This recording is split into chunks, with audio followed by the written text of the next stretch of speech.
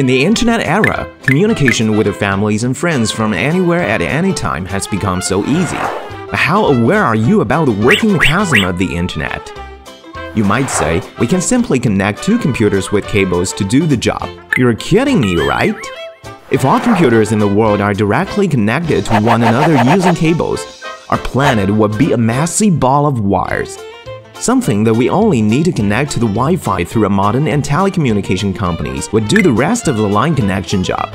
If this were true, how would telecoms possibly switch between so many lines, ensuring uninterrupted connection when you're simultaneously communicating with multiple people online?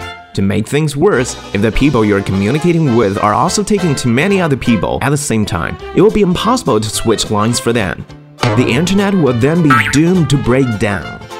So we came up with an ingenious solution where we specify each modem with an IP address, which functions as an ID card. A supercomputer is used to manage all IP addresses and control a high-efficiency delivery system, which can transmit information accurately and quickly to destinations. We call it a router. An actual network deployment. A large high-end router is in no way connected to individual computers directly. First, user data from different buildings are aggregated multiple times while passing through ONU, OLT, and OTN before reaching the core router. The core router is of utmost importance since it's responsible for forwarding all user data.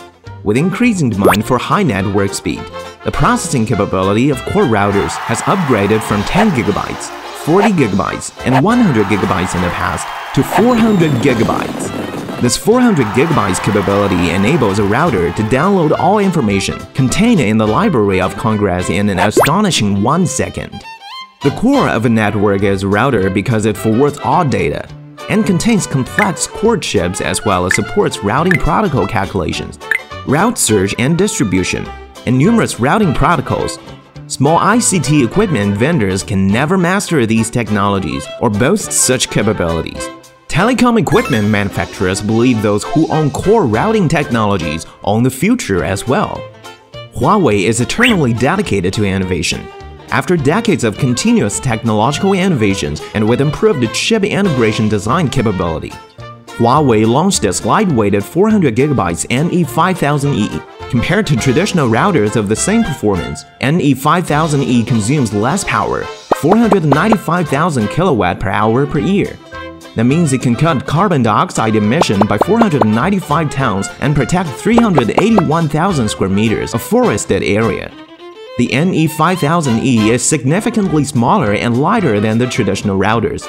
Technologically advanced and environmentally friendly, the product demonstrates Huawei's leading status in the developing high-performance 400 GB routers, leading the 400 GB evolution and beyond.